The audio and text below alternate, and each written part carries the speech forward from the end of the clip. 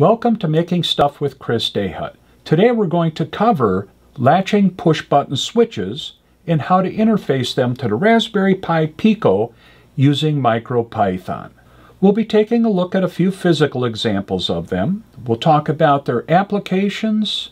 We'll review a data sheet to look at the important attributes of these devices.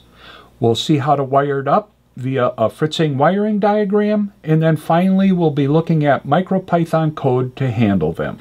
Latching switches have been around for quite a while now. The earliest reference I can find regarding patent or invention goes back to 1965. The information isn't real clear, but we'll use that as a rough baseline for how long they've been around. There's many forms and styles of them, and today there are still quite a few in use.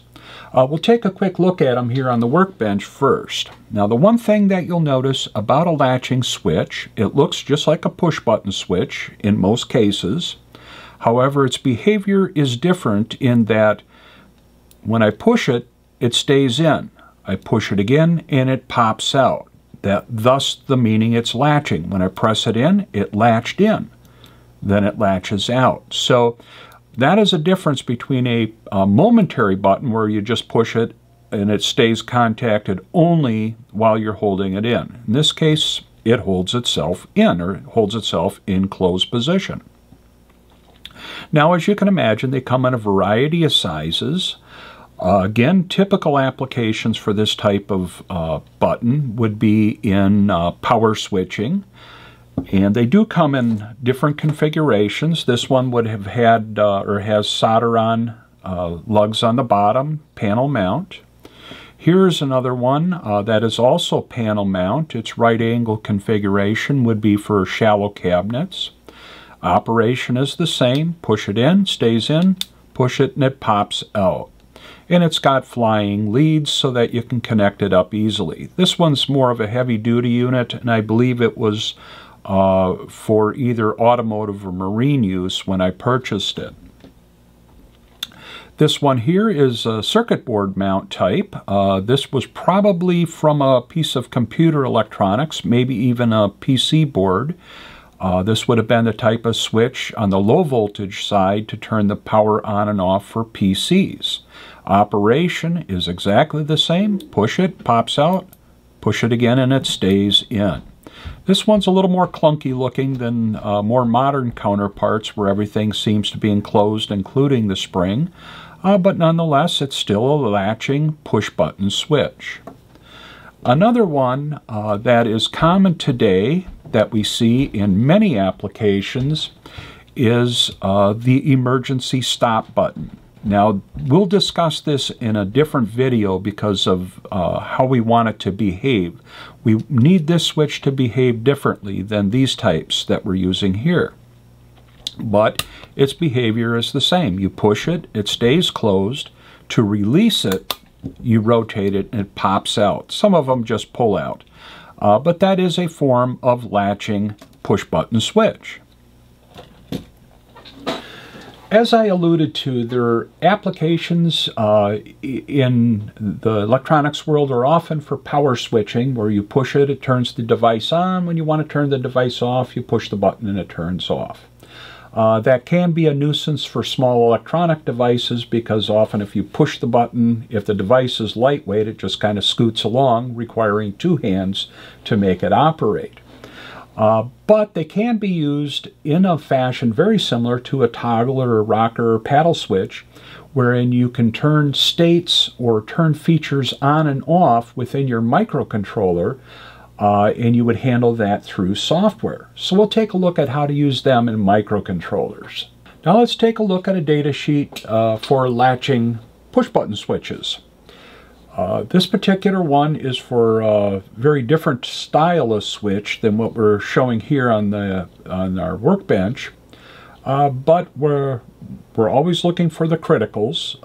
This particular switch can handle 2 amps at 48 volts DC or 125 volts AC, well within what we would be doing with a Pico, and it has 10,000 cycles, electrical life at 10,000 cycles, rated at full current draw. So that would definitely fit in with what we need. And then there's other specs here that may or may not be important for you. Another one I'd like to point out, let me scroll down here.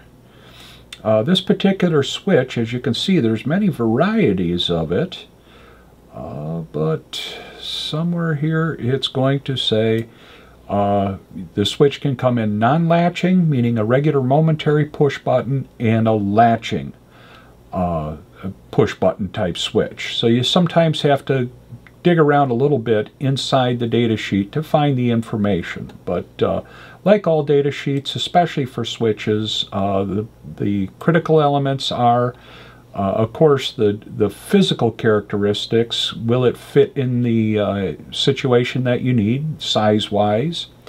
And does it handle the ratings for voltage and current? And again, as I say in all these videos, in our case, that's rarely ever a problem because our current and voltage is so low.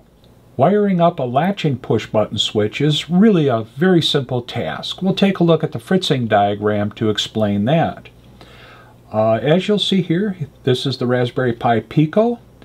I run a ground wire down to the ground rail, not needed for function of this circuit, but it's always good practice to have a ground rail on a breadboard when you're prototyping like this. This particular pin here is our 3.3 volts out. I'm going to run a jumper over to our positive voltage rail. That comes over to here for one of the pins on the back of our push button switch. So we would bring 3.3 volts into here, and when the button is latched in the on position, voltage or current would continue through the blue wire and into GP number 15 on the Pi Pico. Wiring, very straightforward. Over here on the actual breadboard, you can see the red 3.3 volt line coming up to the positive rail, to our yellow wire going into one of the inputs on the push button switch, and when latched on, current comes out through the blue wire and into GP pin 15. Very, very straightforward, very simple to wire up. And I'm not using a physical pull-down resistor or a physical pull-up resistor. We're going to use the built-in ones inside the Pico so that we maintain a true 0 volts when the switch is turned off. The programming of the latching push-button switch, we're not worried about transition from off to on or on to off. We're strictly looking for state to make a determination if we want something to happen or not happen at some point in our program. So let's see how we do that. We're going to import the machine library, which gives us physical access to the physical pins of the machine, other physical hardware as well. We're going to import the MicroPython version of the time library called utime or microtime. And we're going to use that for the purpose of creating a pause or a delay in our main loop of 100 milliseconds. That just slows things down so we can see it and understand what's happening. We're going to utilize the onboard LED of the Raspberry Pi Pico, and that is on physical pin number 25. So to give us something to work with there, we're going to create an object called LED. How creative is that? And it's going to be on machine.pin 25, and we're going to set up that machine.pin as an output. We want it to be an actual output to control the LED. The next thing we're going to do is create an object for our switch. And again, I've got a very creative name there, latching push button switch.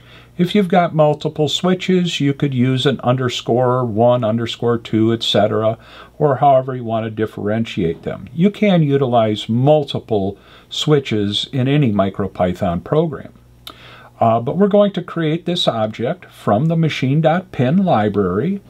We're going to put it on GP number 15. We're going to create it as an input. And we're going to pull that value down, or that pin down, to 0 volts when positive voltage is not applied to it. And that eliminates a lot of false reads and so forth. We're going to use a polling method to look at this switch, primarily because it works perfectly within our main loop for our MicroPython program. We would make a comparison here on this line. If latching push-button switch value equals true, meaning it was turned on, and what we're doing is really in essence saying if input GP15 is high, then we'll turn the LED on, and then we will print the word on, and that'll show up down here in the shell area. And then the other state that this switch could be in is else if, or elif, latching push button switch dot value equals false, meaning it's off or GP15 is low. We'll print off and then turn the LED off that's on the Pico board. Now, of course, in these areas here or here is where you would be make a determination within your program how you want it to behave. You may want to do something with your code if the switch is on. Otherwise, you may want to do something else if the switch is off, or perhaps do nothing at all if the switch is off. But this is the area where you would put that code. Now let's see how this runs in the real world. We'll get it running here. We'll see that it's showing off here. Now over at the actual push button switch, I'm going to push it in to turn it on. You saw the LED come on. And over on the computer, we see it's scrolling the word on. I'll press the button to release it. Goes to off. Back on our LED or on the Pico, the LED is off. Truly that simple. So hopefully that'll get you started if you want to start using latching push button switches or other types of latching switches. It's truly very simple to use, especially when applied as we're describing here, to cause an action based on the state of that switch, or to cause a different action based on the state being on or off. It's really that simple. That should wrap it up for our discussion on using the latching push button switches on the Raspberry Pi Pico using MicroPython. As with most of the videos in this series, we have files that you can download, which would include the Fritzing diagram and source code, perhaps some other information as needed. You can download that from our companion website, makingstuffwithchrisdehut.com. Links are provided in the description below. I'd also like to mention that there's probably about 50 or 60 total videos planned for this series on the Raspberry Pi Pico and interfacing it, using it with a variety of devices. You can find more information about the full series on our companion website with links to each of the videos and a complete description. I'd like to express my thanks. I really do appreciate you spending time watching the video with me today. Hopefully you found it informative or entertaining. If so, I would hope that you'll subscribe to the channel if you haven't done so already. It costs you nothing, so it's certainly very good value. If you like the video, please click the like button, and there's this notification bell somewhere in that same area that allows you to be notified whenever I publish a new video. So that can be kind of handy if you're following along, especially with this video series on the Raspberry Pi Pico. With that, I hope to see you in the next video.